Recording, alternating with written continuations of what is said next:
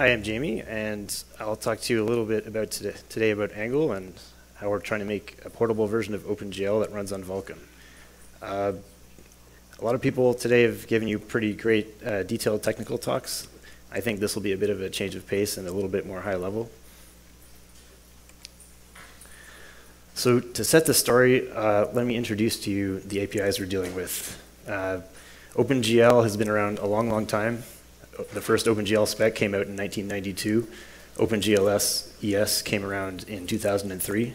ES is sort of a simplified version of OpenGL that was mainly focused to run well on mobile devices. So it's fair to say that OpenGL is an old spec. It may be the first graphics spec that ever made it into the mainstream. It's pretty huge. It's hundreds of pages long. And last time I checked, there was 300 extensions in the OpenGL ES registry. There's separate specs for shader language, multiple versions of the shader language, and a separate spec for the Windows system integration. So it's a bit of a giant. But people kind of like it. It's been around a long time. It may be the first API that a lot of people learn when they're in school. And it's pretty much available everywhere. And almost because of its success on mobile, there's pretty much most devices have some kind of OpenGL drivers on them. And the tooling ecosystem for OpenGL is actually not bad because it's been around so long, including over the past few years, it's gotten better and better conformance tests. Now, Vulkan is sort of the new kid on the block, part of this new family of APIs, which give you more direct control over the hardware. For instance, like compare implementing a buffer to texture copy in OpenGL versus implementing a buffer to texture copy in Vulkan. In Vulkan, you just call buffer to texture copy. In OpenGL, you make like a pixel buffer and you do some read pixels. It's kind of weird. It's also, I think it's safe to say that Vulkan is an easier API to implement as a driver. So whereas in OpenGL, if you look at Angle's implementation of a draw call and all the stuff we do there, and compare that to an open source Vulkan driver, you'll probably see a lot fewer lines of code in Vulkan. A lot of the extra cost and validation that you get in OpenGL is pretty optional in Vulkan. Like there's these great Vulkan validation layers, but really when you're making a shipping application, you usually turn those off. And it gives you a lot of other ways to control performance like you've heard today and in other talks. And one of the nice things about Vulkan, I think, is that it has pretty good testing right out of the box. Like already, if you want to ship a Vulkan driver, there's conformance tests that you have to pass. And this should improve over time. But still, you know, a lot of people are turned off a bit by Vulkan. So I've heard it described as the union of all the things that graphics drivers can do, because it's sort of representing the set of all the things that you want to do on a graphics device. And you know, for a lot of people, maybe they'd use rather something a little bit higher level like OpenGL. But it's an incredibly powerful API. It can give you a lot to work with, and you know, you might be able to fit it in your pocket without cutting yourself. So Angle is a portable OpenGL implementation. It started back in about 2010 and was originally designed to help WebGL get started because people were a little bit worried about the stability of OpenGL drivers on Windows. So Angle came along and said, okay, well, we'll translate OpenGL into Direct3D. And since then, it's kind of grown and become a bit of a monster. It can run on almost any platform, and it can target like Direct3D 9, Direct3D 11, OpenGL, and now we're doing Vulkan. So yeah, as I said, its design is to make OpenGL portable. Let me give you a very high-level description of what Angle does in an API call and how it works. So I would, like many great software applications, Angle is a stack of layers. But I would say the difference between Angle and onions and ogres is that when you cut it open and look at it, it doesn't make you cry. It's pretty well organized, and it looks almost digestible. So you know, at the top level, we have the entry points, the OpenGL entry points. The entry points call into the validation layers. The validation layers check the state of the object in the state tracking layer. If that passes, it sends the calls at the context. The context also calls into the state tracking layer, which will then mutate the state. Call into the backend in this, you know, Vulkan or OpenGL or D3D, and then the backend will call the driver, which may also have its own validation layers, which you enable in debug and then turn off and release.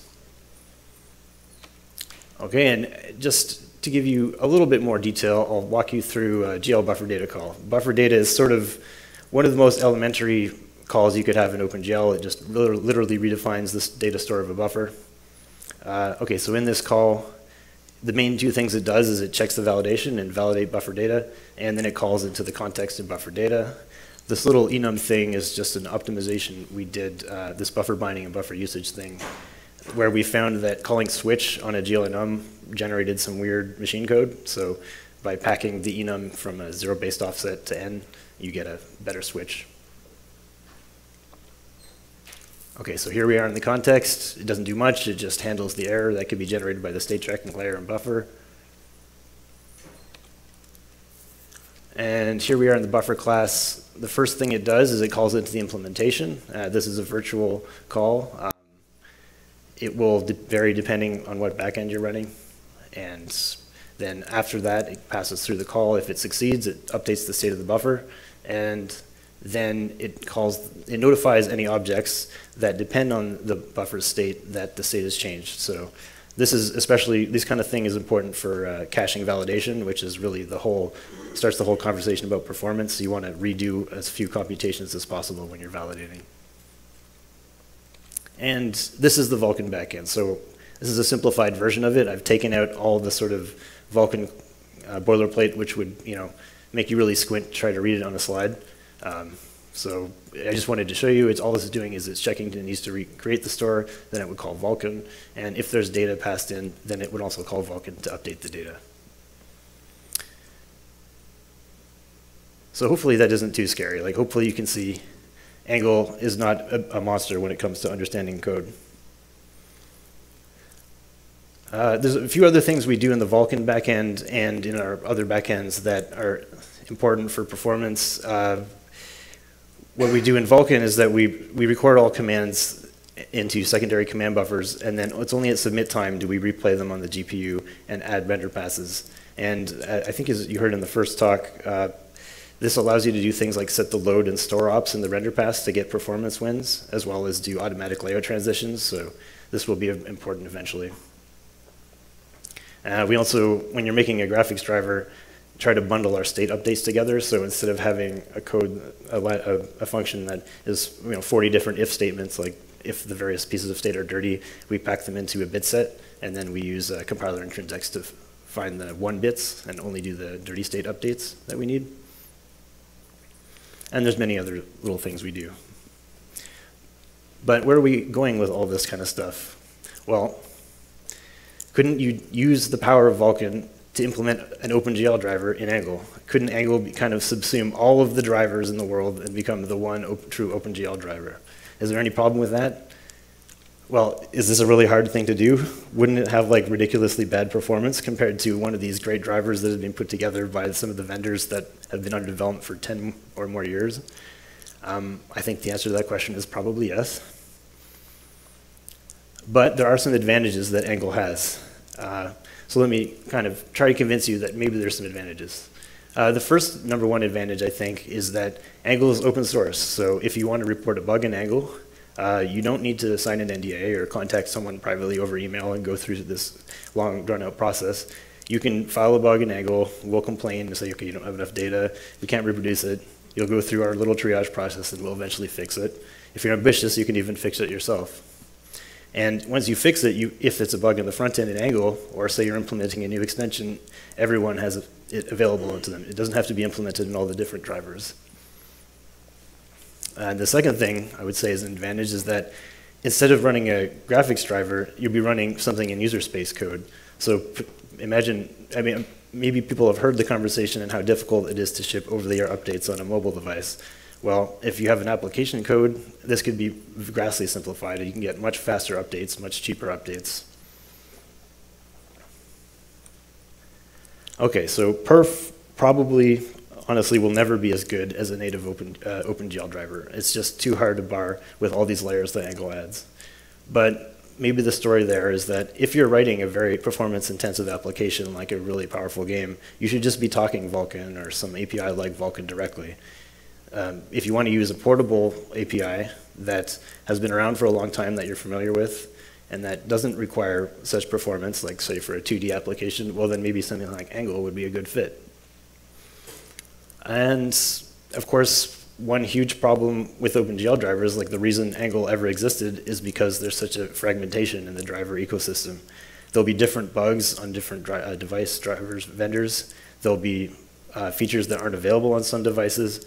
If you do have something like Angle, this could potentially reduce fragmentation by an order of magnitude. So I think there's some convincing arguments that Angle would be a good solution for OpenGL, at least in some use cases. And so where we are with this, it isn't available yet. We're trying to finish GL ES 2.0. My tentative thinking is that shouldn't take us too much longer. After that, we'll have some real serious work for us to do to fix performance and to get it as fast as possible. And then there's future API versions.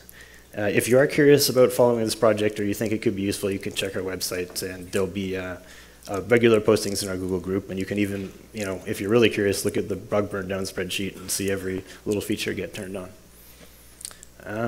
And yeah, so thank you for your time.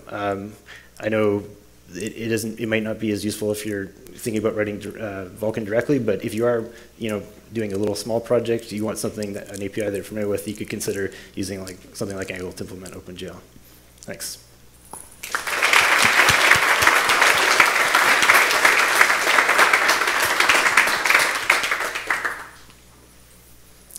So if anybody has any questions. So let's say that I'm porting an OpenGL app to Vulkan, or I, for some reason, want to write an application part in OpenGL and part in Vulkan. Is Angle something that I could use to have OpenGL and Vulkan code running in one process and sharing textures and stuff, or is it, okay, is that practical? Oh yeah, that will be eventually. They'll probably have to implement that even for our existing use cases. It's not in yet, but there are interoperability extensions, and we can pretty straightforwardly implement those. Cool. That's a good question.